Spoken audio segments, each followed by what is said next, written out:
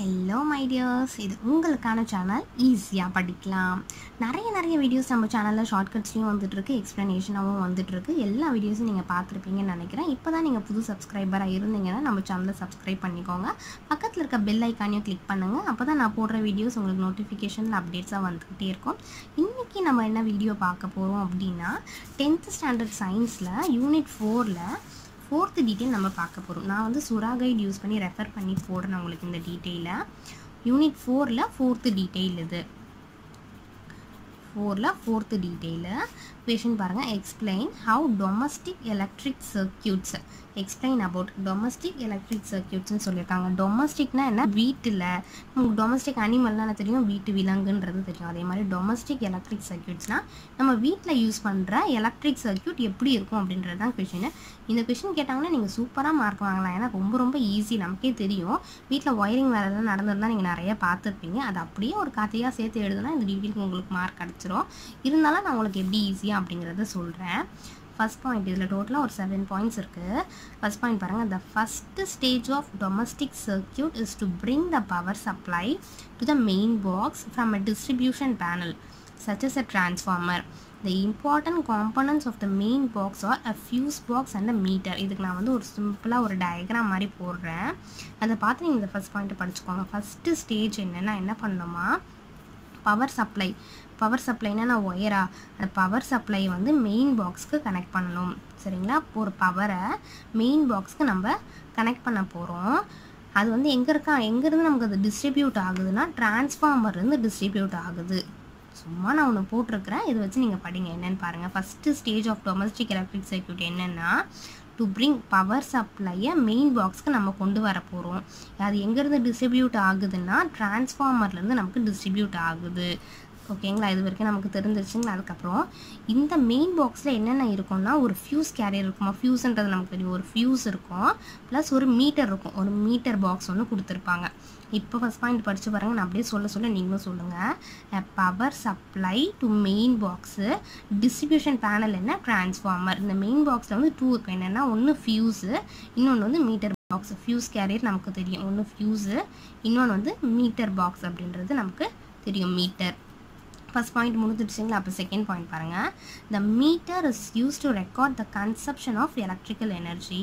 The fuse box contains either a fuse wire or miniature circuit breaker, அதாவது MCB.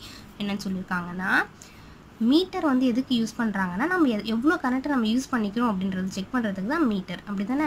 இப்போ metre வந்து என்ன record பண்ணலாம், consumption of electrical energy, electricity நம்ம எவ்வளோ யூஸ் பண்ணுறோம் அப்படின்றது. அப்போ எலக்ட்ரிசிட்டினா எலக்ட்ரிக்கல் எனர்ஜி ஞாபகம் வந்துருமா? ஃபியூஸ் பாக்ஸில் என்ன இருக்கும் அப்படின்னா ஃபியூஸ் ஒயர் இருக்கும், நிறைய ஒயர் இருக்குமா.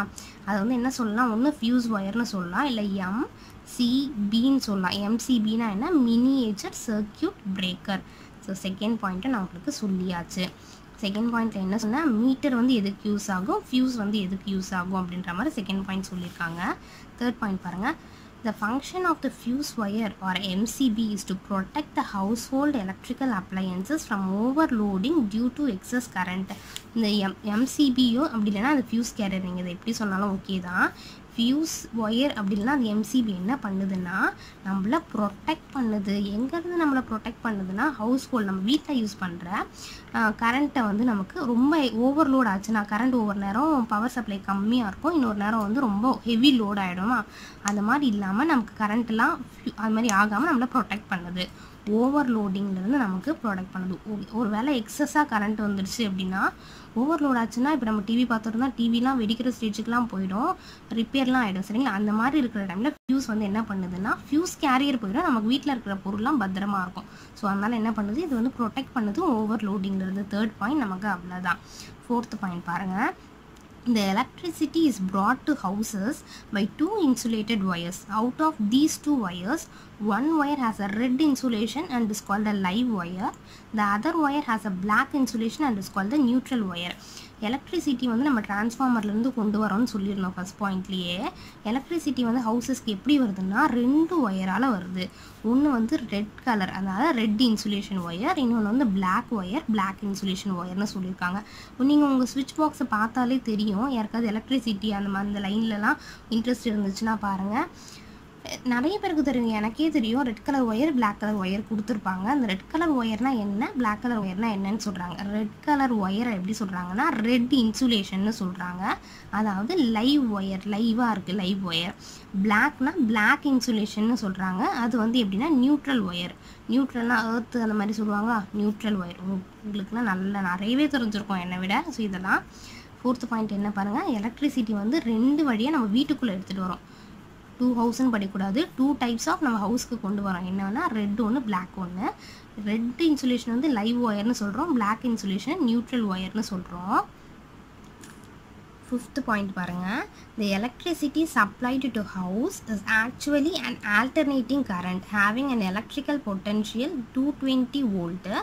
Both the live wire and the neutral wire enter into a box where the main fuse is connected with the live wire. நான் டீட்டெயில் உங்களுக்கு எக்ஸ்பிளைன் தான் பண்ணுறேன்.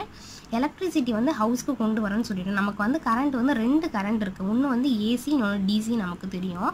வீட்டில் நம்ம யூஸ் பண்ணுற கரண்ட் என்னவா, ஏசி கரண்ட். ஏசினா என்ன, ஆல்டர்னேட்டிங். ஏசினா நம்ம கூலிங் இருக்கிறதுக்காக ஏசி போடுமே, அந்த ஏசி கிடையாது, ஏர் கூலர் கிடையாது. ஆல்டர்னேட்டிங் கரண்ட் நம்ம வீட்டில் யூஸ் பண்ணுற கரண்ட் என்ன, ஏசி, அதாவது ஆல்டர்னேட்டிங் கரண்ட் தான். அதோட பொட்டன்ஷியல் எப்படி இருக்குமா, 220 வோல்ட்டில் தான் நம்ம வீட்டில் யூஸ் பண்ணுவோமா.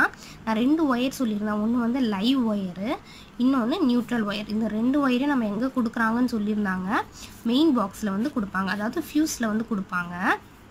என்டர் இன்டி எ பாக்ஸ், பாக்ஸில் மெயின் ஃபியூஸில் வந்து லைவ் ஒயரை கனெக்ட் பண்ணுறாங்க. அப்படிங்க அந்த ஃபியூஸில் வந்து லைவ் ஒயரை கனெக்ட் பண்ணுறாங்க. இது இந்த டயக்ராம் வச்சு இந்த 5th பாயிண்ட் நீங்கள் எழுதிடுவீங்கன்னு நினைக்கிறேன். ஒரு முறை சொல்லட்டுமா, எலக்ட்ரிசிட்டி வந்து ஹவுஸ்க்கு என்ன யூஸ் பண்ணுறாங்கன்னா ஏசி, ஆல்டர்னேட்டிங் கரண்ட் யூஸ் பண்ணுறாங்க. அதோட பொட்டன்ஷியல் 220 வோல்ட்டு. 2 ஒயர் இருக்குது, both live wire, neutral wire வந்து பாக்ஸில் கனெக்ட் பண்ணுறாங்க. ஃபியூஸில் வந்து எந்த ஒயர் கனெக்ட் பண்ணுறாங்கன்னா லைவ் ஒயர் வந்து கனெக்ட் பண்ணுறாங்க. அதுதான் நமக்கு 5th பாயிண்ட்.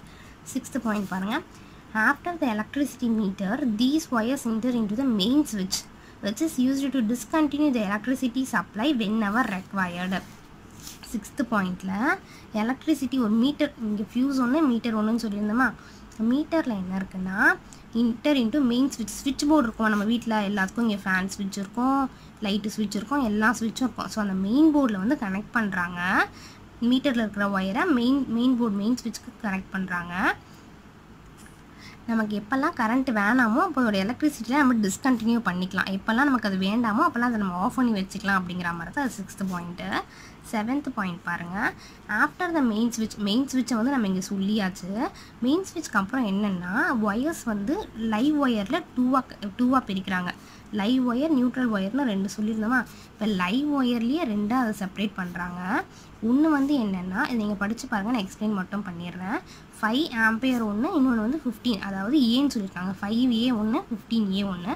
5A எதுக்கு யூஸ் பண்ணுறாங்கன்னா, run the electric appliances lower power, வந்து லோ பவர் இருக்கும்போது இந்த 5A வந்து இதில் ஹை பவர் வந்து 15Aக்கு யூஸ் பண்ணுறாங்க. அதாவது எக்ஸாம்பிளுக்கு என்ன சொல்லலான்னா, ஃபேனு, லைட்டு, பல்பு இதெல்லாம் போடும்போது நம்ம 5A வந்து 2 ஒயர் இருக்குதுன்னு சொல்லியிருக்கேன். லைவ் ஒயர்லேயே 2 இருக்குது. 5A ஒன்று, 15A ஒன்று. 5A லோ பவர் யூஸ் பண்ணுறதுக்காக, 15A ஹை பவருக்காக. லோ பவர்னா என்ன, ஃபேனு, லைட்லாம் யூஸ் பண்ணிக்கலாம். ஹை பவர்னா என்னென்னா ஏசி போட்டுக்கலாம், ஃப்ரிட்ஜு போட்டுக்கலாம், அயன் பாக்ஸ் யூஸ் பண்ணிக்கலாம், ஹீட்டருக்குலாம் வந்து இந்த 15A. ஸோ இதை படித்து பாருங்கள், இது உங்களுக்கு புரியும். நான் எக்ஸ்பிளைன் பண்ணிவிட்டேன் இந்த 7 பாயிண்ட்ஸுமே. இதை கேட்டாங்கன்னா நீங்கள் ஓனாக சூப்பராக எழுதலாம். நீங்கள் அந்த ஸ்விட்ச் போர்டை பார்த்துருப்பீங்க, நிறைய விஷயம் உங்களுக்கு தெரிஞ்சிருக்கும். இந்த 7 பாயிண்ட்ஸும் எழுதிங்கன்னா உங்களுக்கு சூப்பராக மார்க் கிடச்சிரும். இந்த டீட்டெயில் வந்துச்சுன்னா கண்டிப்பாக மிஸ் பண்ணாதீங்க. நமக்கு சர்க்யூட் டயக்ராம் நாட் ரெக்வயர்ட்னு சொல்லிட்டாங்க, அதுவும் வேண்டாம் நமக்கு. இந்த டீட்டெயில் ரொம்ப ரொம்ப ஈஸி டீட்டெயிலு.